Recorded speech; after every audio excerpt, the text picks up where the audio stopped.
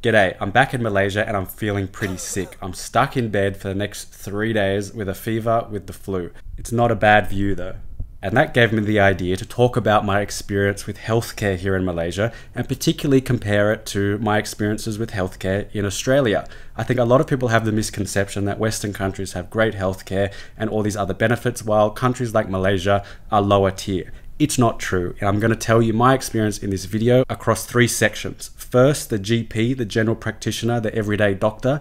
Specialists. I've consulted a specialist doctor in a hospital twice while I've been here in Malaysia over the last 2 years, and the experience has been amazing and very different to Australia. Third, I'll briefly discuss the insurance situation from what I understand and compare it to the experience again I had in Australia. So this video is targeted to foreigners who are interested in moving, living or working in Malaysia, just like me. I'm an Aussie expat and I moved to Kuala Lumpur 2 years ago. And on this channel, I share my travel and insights with you. So let's get into the video. First is GPs, general practitioners. This is your everyday family doctor that you go to whenever you have something wrong. In Malaysia, there are plenty of GPs and they're easy to find in your insurance app. You just book in, you show up, and usually you don't even have to wait. I went last night at 11 PM, no line, straight in to see the doctor. In general, I see a GP maybe once every 3 months, hopefully less, and every single time, bar maybe one, there's been no line and I've been able to see the doctor very quickly. This is very different to Australia, where usually you have to wait quite a long time to see a doctor. Even if you make an appointment, they don't stick to the schedule. Recently, I was on the Gold Coast over Christmas, there was a storm, and I was trying to see a doctor for a suspected hernia. I think we spent about 4 or 5 hours waiting in the medical center with 100 people ahead of me, even getting there at 9 AM just to see a simple doctor and get a scan. So very different experience in Malaysia. I would say the GPs are definitely much more accessible. The next major difference with GPs is how they serve you. Now there's good and bad. You can tell the difference in quality or attention to detail. Typically the doctors here will ask you only a few questions and simply prescribe medication, which is generally actually what you want for most things. I have the flu. I just wanted to know what it was, get the medication and get out of there. The doctor did just that. In Australia, sometimes the consultations run for a very long time. You get a single prescription, they send you off to a pharmacy, you have to wait in a line at the pharmacy, and then you have to pay for the medication even if you have private health insurance. Whereas in Malaysia, the GPs here act as a dispensary. You don't have to go to a separate pharmacy. You can get the medications right there in the GP from the doctor or their assistant. Now in my particular case, it was quite interesting last night because the doctor prescribed me with about 5 different medications, which would never happen in Australia. You'd probably get one and also be recommended paracetamol to buy on your own, but this doctor just gave me the lot. I got about 5 medications from them. Here we go. You can see them all here. And it's all covered in the fee. There's 0 cost. It comes under the insurance.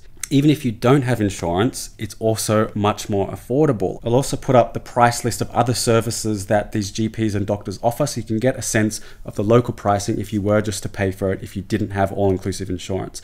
For foreigners or other people looking to visit or travel to Malaysia, it is very affordable, and healthcare, bar some major emergency, is probably not something you need to worry about. You should probably still get insurance, but if you don't, you'll probably be okay. You should be able to cover the cost. Whereas in Australia or the US particularly, if something happened to you and you didn't have insurance or you didn't have help, you might be screwed. So GPs in Malaysia are efficient, to the point, and they save you a lot of time because they prescribe and give you everything within the GP itself. So you don't have to go to a pharmacy or wait longer. Number 2, specialist doctors. This is what surprised me the most when I first moved here.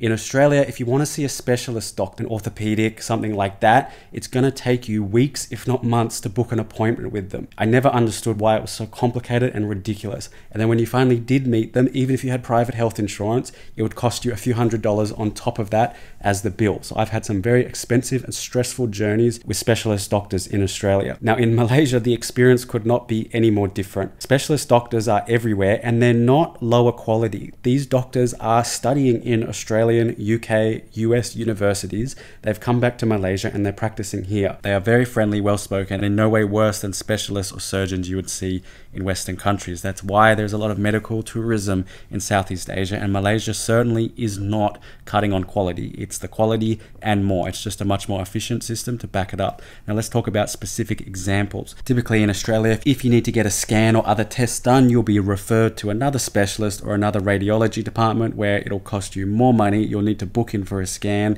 and you'll need to go at a specific time at a future date. So overall, it's a lot of fuss, even if you have private health insurance. Now you might ask, well, why don't you just use the public health system, Medicare? Well, even though it takes up taxes and a lot of money goes into health in Australia, it's not being used efficiently because you're just going to be waiting for months. Now let's compare that with my experience in Malaysia. I've had to go to a specialist here 2 or 3 times. It's usually the orthopedic surgeon to get an opinion on joint injuries I pick up at the gym or while I'm doing physical activity. So I've done my knees, I've done my shoulder. Now to go see this specialist, you just rock up at the orthopedic hospital. There's one near me called Alti Orthopedic and it's amazing. You show up, you show them your app with the insurance and you get to see the specialist pretty much straight away.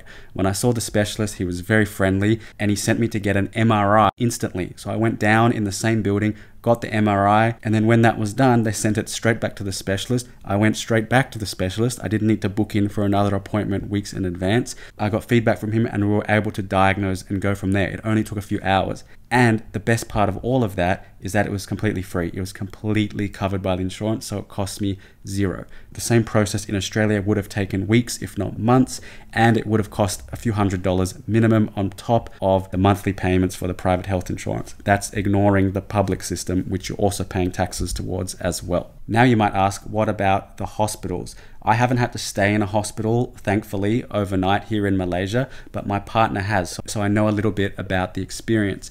In Australia, I have had to stay overnight in a hospital 3 times. I had both my hips done as an operation as well as my sinuses. Now, even if you're paying for the private health insurance, typically that will only cover the hospital accommodation fee. It doesn't cover the surgery and the surgeon fees itself. So those operations easily cost me thousands of dollars each, and you have to pay for the anaesthetist and other medications separately as well, on top of the insurance, on top of the hospital fee, on top of the operation fee. So it ends up being an expensive exchange.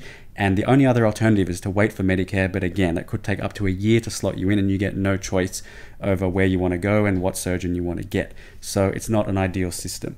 In Malaysia, she was admitted whenever she wanted. You could pretty much choose from the surgeon's schedule, got a private room, stayed there for 2 nights. And the beautiful thing is that the whole thing cost essentially zero because again, it was fully covered by private health insurance. In my opinion, this is what private health insurance should be, and Malaysia has got it right. Let's talk about insurance because it's a must. I wouldn't recommend the public healthcare system when it comes to serious things like operations and hospital visits in Malaysia. So I would definitely recommend, if you're a foreigner, if you can afford it as a local, definitely pay for private health insurance. Now in that case, what about my situation? I have AIA health insurance and it's fully covered by work. So I'm not paying for it out of my own pocket. It has been one of the most amazing benefits I've gotten from my workplace because of the reasons I just described. I haven't had to pay a single cent for healthcare since moving to Malaysia for these reasons.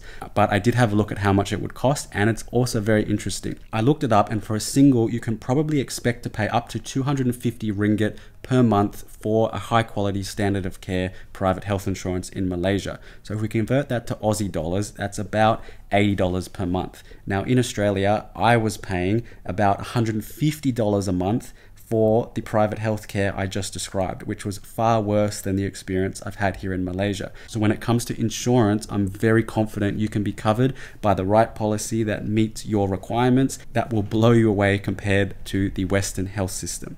I hope that helped you. I know this was a hot topic and I'd like to talk about healthcare here much more because it really has been one of the most important benefits I've had while moving to Malaysia over the last 2 years. My voice is feeling a bit rough, so I'm gonna go have a nap and enjoy this beautiful view. If you have any more questions or even have some unique insights as a local who maybe works in the industry, please comment below. I read them all, I'll respond to you. If you wanna get in touch with me directly, you can check out my Instagram, it's in the description, or my email, which is in my channel details. I hope this video helped you. I'm Jack Alderton, Aussie expat living in Malaysia, sharing my travel and lifestyle insights with you to help you make the most out of life. See you in the next one.